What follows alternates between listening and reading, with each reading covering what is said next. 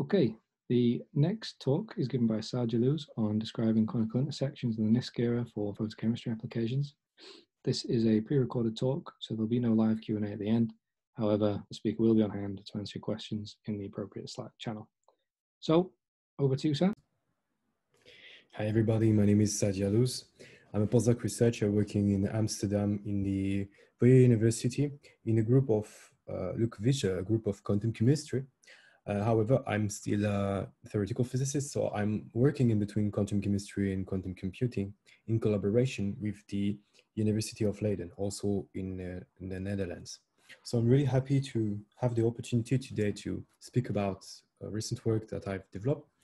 That is actually about a NISQ-friendly method called the state-averaged orbital-optimized VQE approach. A NISQ-friendly approach specifically dedicated to the description of conical intersection on near-term quantum devices.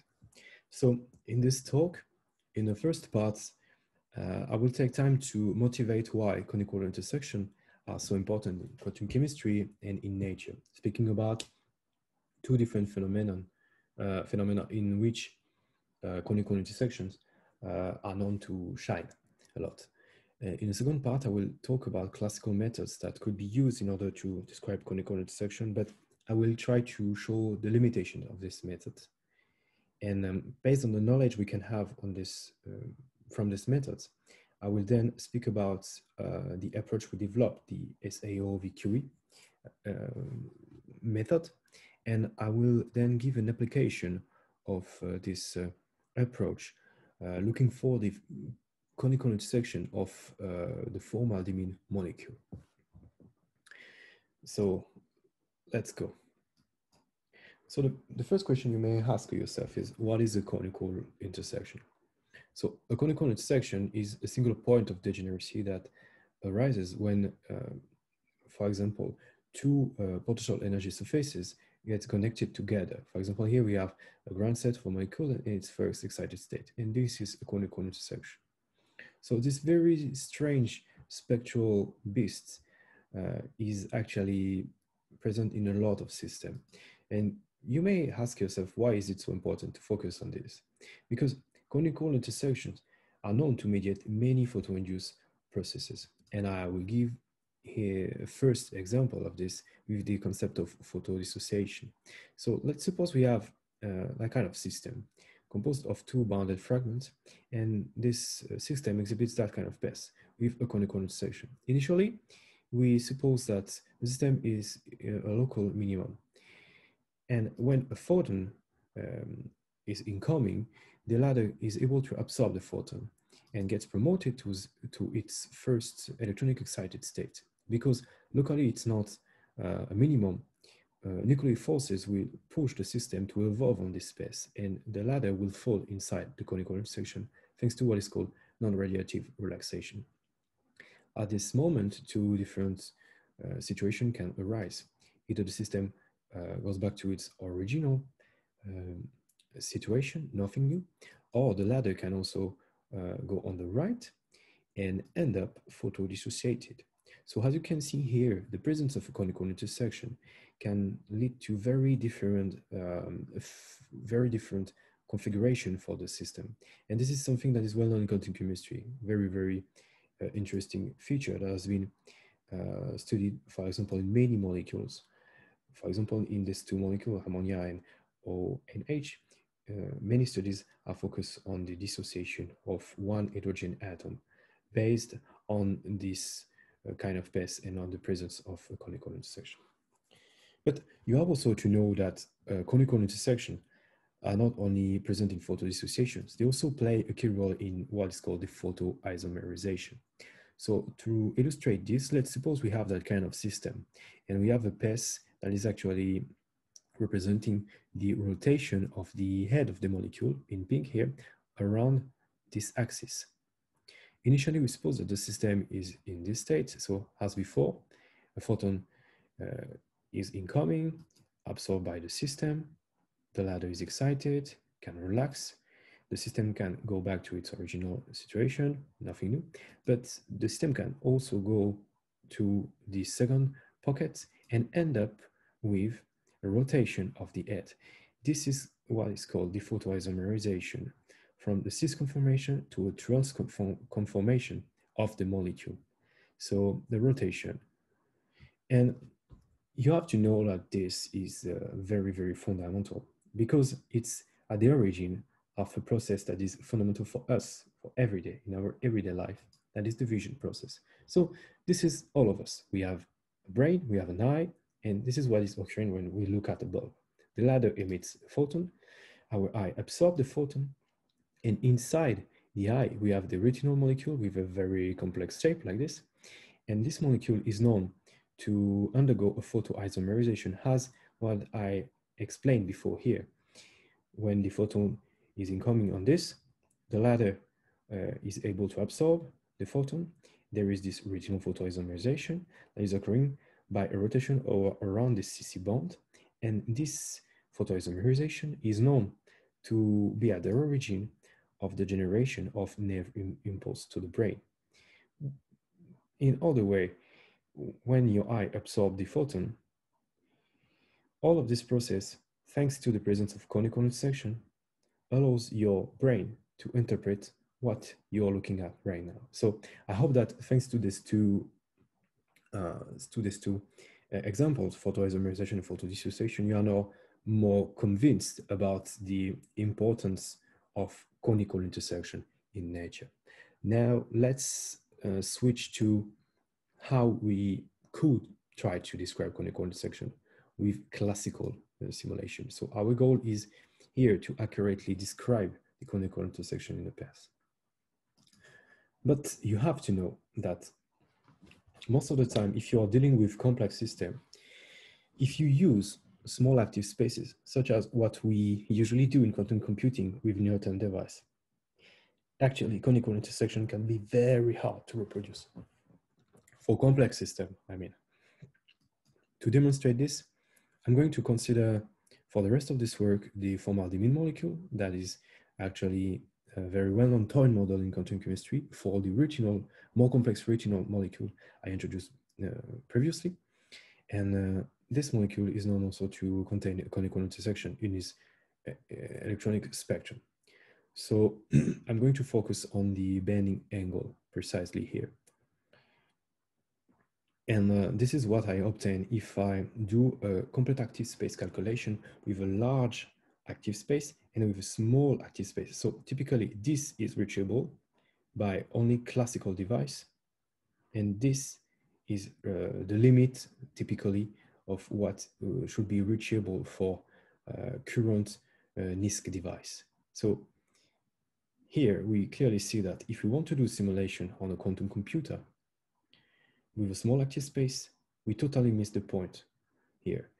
We are not able to represent the conical intersection that we can only get access to with very large active space calculation. So QCi, 16 electrons and 16 orbitals, we get access to the conical intersection. When we diminish the active space, we lose this feature. What can we do? So is there any other classical algorithm? Of course, there is another one that is called the QCxQC method, and that is known to include what is called the orbital-optimization approach. So it's an augmented version of QCi, which actually try to optimize the molecular orbitals to optimize the result with respect to a specific state. For example, here I do this calculation to optimize for this active space the ground state. And this is what I obtain in black here. This is the ground state, slightly lower than what we obtained before with QCi, but it comes at the cost that you deliberately deteriorate the shape of the excited state. So this result shows that using an approach like QCxQC, which implements orbital optimization only with respect to one state, is not the way to go if you want to accurately represent complex features such as conical intersection, which is actually a degeneracy. So what can we do here if we have to stick to a small active space? There is another approach that is called the state-averaged QCxQC. And this approach is actually a more complex one, a little bit more, I would say. But if I use this approach, in the end, and I compute the 2D path of the molecule, I end up with the good result. We have a conical intersection. So what is new here? What is the difference compared to state-average QCxQC?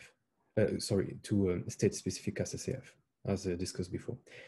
Here, state-average QCxQC is known to have the strength that it treats an ensemble of potentially degenerate states on an equal footing. And this is precisely what we have to do if we want to accurately represent degeneracy, degenerate state.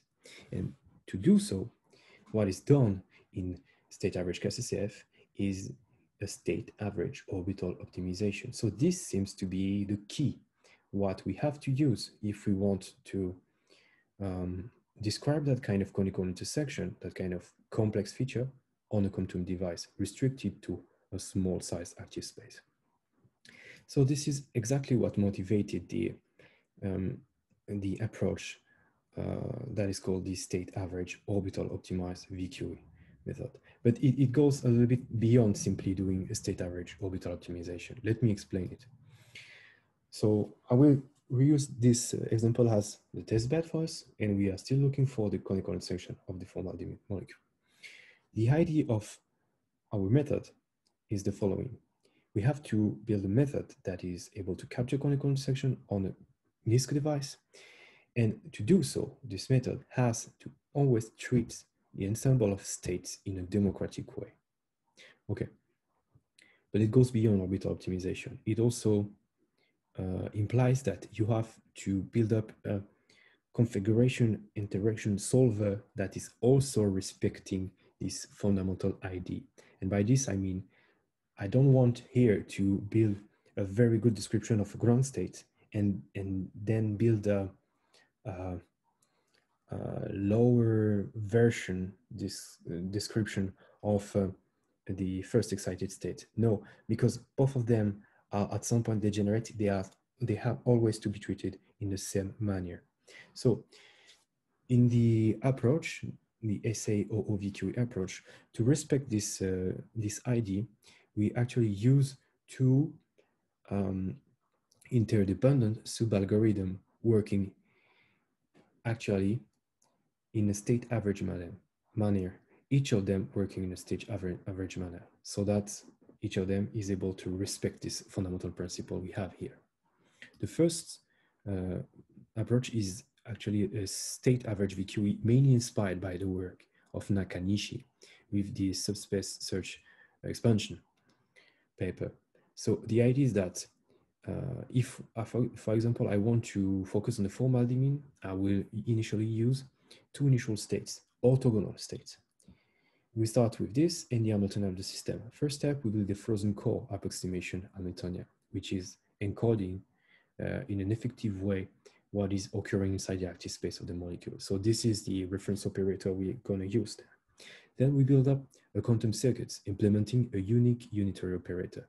This is very interesting for us because for NISQ devices, if you use a unique unitary to transform the initial state into two correlated states like this, it allows to save some quantum resources. You only use one quantum device to build both states simultaneously.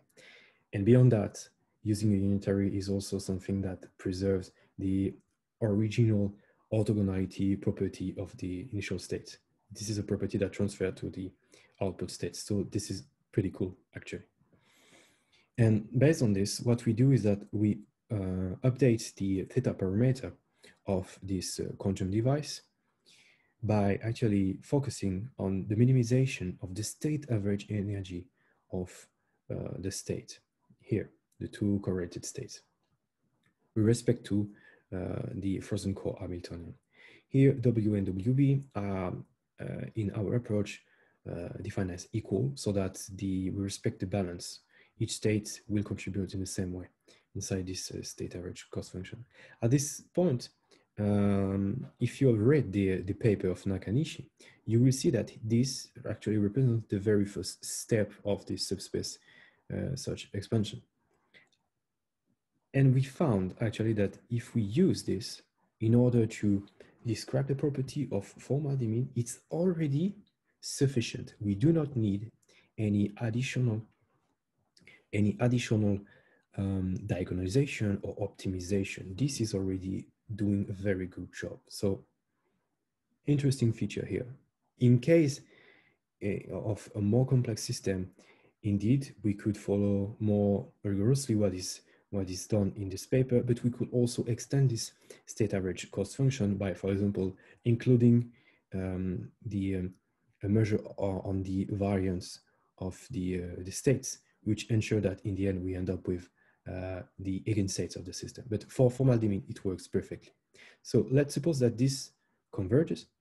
We end up with optimal correlated state like this, and what we do is that we give this information to a state average orbital optimizer.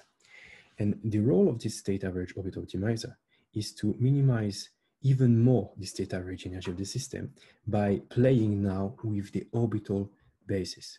To do so, what we do is first we implement an orbital rotation operator like this.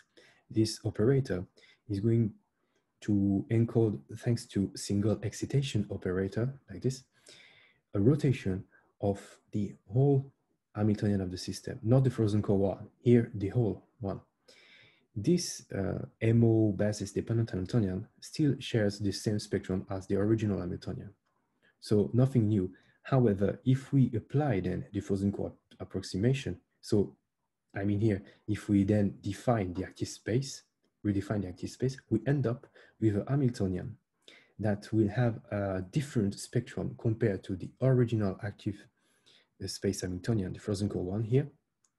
And this is a new degree of freedom for us, because if we play with the shape of the orbitals, we can actually minimize the state average energy of this of the system with respect to this Hamiltonian. And this is exactly what we do here. And we use exactly the same weight as before, and we end up with an optimized frozen core Hamiltonian. Once this reaches convergence, we end up with an energy that is lower than what we obtain as the output of the state average VQE. And as a marker of this, we have this new orbital optimized transform Hamiltonian that we give back to the state average VQE. And this algorithm takes over, and the ladder does exactly the same job as before. It looks for the subspace of the lowest low-lying eigenstate of the system, and so on. It produces optimal correlated states, and so on. It gives it back to the state average orbital optimization until we reach here a global convergence of the state average orbital optimized VQE approach. So let me now, after this maybe pretty long discussion of the steps of the system, give an application of this on the formaldehyde molecule. I want to show here that this approach is able to provide pretty nice results. So I consider the formaldehyde molecule, and the two initial orthogonal states are here the R2 Fock state and a singlet excited version of the R2 Fock state, like this. This is what I obtain when after only using the state average VQE, so without any state average orbital optimization. What I observe here is that in black, the result with our approach, in red, the QCi approach, we have a very good correspondence here. But however, because we do not use any state average orbital optimization, we only stick to QCi. This is our lower band here, and we reach it pretty well, but no conical intersection. Poor of us. But if we include now the state average orbital optimization and we use the SAOO VQE approach until its convergence, we end up with a very nice conical intersection in the spectrum like this. And now the red curves are actually the state average KCCF reference. Okay, I compute here the energy error. We are always below conical accuracy, and we describe the conical intersection exactly at the same point. So it's very, very interesting thing for us. it seems that we are actually mimicking the state average QCxQC classical method, known to be a good one for describing conical intersection. Something that is very interesting here is to take a look at the convergence of the system, of the method, because here with the crosses, I represent what I obtain if I start with this initial state, that is the excited artifact determinant. And with the triangle, I represent what I obtain, the correlated states obtained with the artifact. What is strange here, but funny, is that artifact is better for the excited state on the left of the conical intersection, and then artifact is the best for describing the ground state on the right, which is strange for I mean, regular user, but there it demonstrates that the artifact determinants has a more important decomposition on the excited states here. And the first excited version of the artifact determinant has described with these crosses. So this state, when you transform it with the SA VQE approach and so on, is more suitable for describing the ground state. So here, this demonstrates that if you choose wisely the initial state, you can end up with very interesting thing that is called the diabatic states. You end up with states, converged correlated states that cross together. That's a very interesting feature. And we discussed with quantum chemists in France, and they say that that's a kind of thing that some people are looking for in quantum chemistry, to have very smooth description of some interesting properties. So this is a very nice feature that emerges from the SAOO-VQE approach. So now let's take at what is happening, for example, concerning the convergence. How do we start from the energy of this and we end up with this energy? So in blue here, I represent the energy EA, so the energy I obtain when I transform this initial state. In red, what I obtain when I transform this state, and in black, the state average. All the dashed lines here, they are actually the reference, state average reference, ground state, first excited state, and average. We see that with a white stripe here, I always represent one iteration of the SA-VQE approach, and then a gray stripe, the associated and complementary iteration of the SAOO approach. So this is a unique SAO-VQE approach, cycle. What we see is that we only need like 2 or 3 SAO-VQE cycle to reach conical accuracy with respect to this state average QCxF references energies. So it's very, very encouraging. And in this case, the artifact determinant is used to obtain the ground state, and the first excited version of the artifact determinant is used to obtain the excited state. However, if you switch to this, you have here a crossing, which means that in this very first application of the orbital optimization, the algorithm understands that at this point, it will be more interesting to use artifact has a good starting point to describe the excited states, and the first excited version of artifact has a good representation for the excited states. So this is a very interesting property. And even if we have this crossing, we end up with a good description of the energies. So that's something that is very, very, very interesting, but also that, I mean, can be at the source of some convergence complexity if we, for example, want to use the subspace expansion here, which always try to impose an order with respect to the energy we obtain with the initial states we use. But yeah, in this case, as we use an equi-ensemble, this is not a problem. So we also focused on an important quantity for quantum chemistry, that is the energy difference.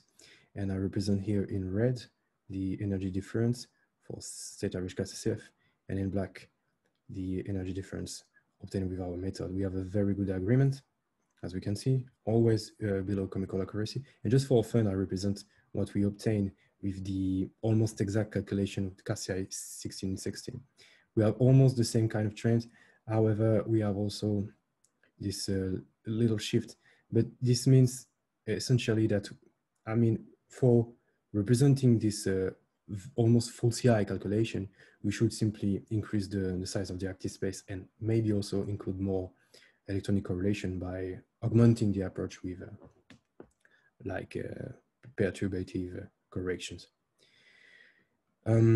Last but not least, what we also calculated is the fidelity of the states we obtain with our method compared to state average QCF. I will not enter too much in the details, but simply focus on the amplitudes. What we see here, if we compare the two methods, is that we always end up with a fidelity that is higher than 99.75%, which means that we end up with states that are almost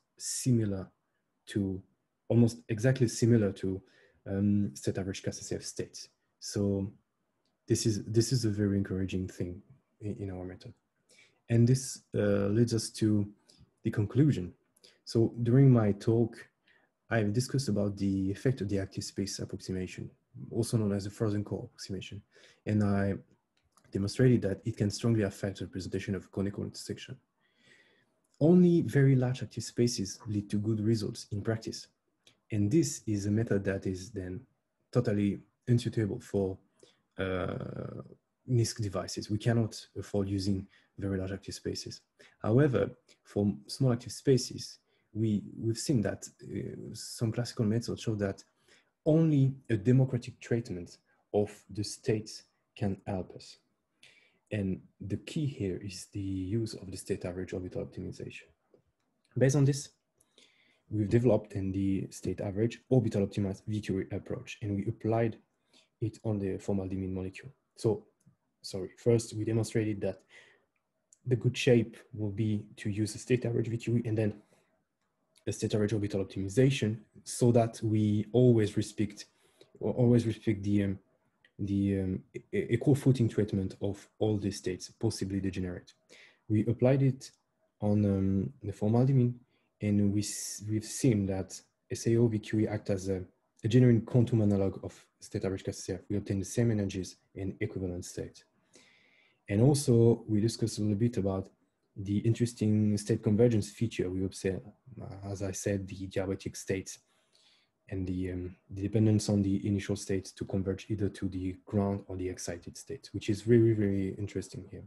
So as an opening, I think that using state average orbital optimized VQE states could be a very good starting point if, for example, we would like to investigate excited state dynamics, but that will be really something we should do in a near term. So this is the end of my talk. I would like to thank all of you for your attention. If you're interested in the paper, you have to be aware that this has been actually put on archive under the name state average orbital optimized hybrid quantum classical algorithm. So if you want to check more details, go and find this paper. Thanks again for your attention.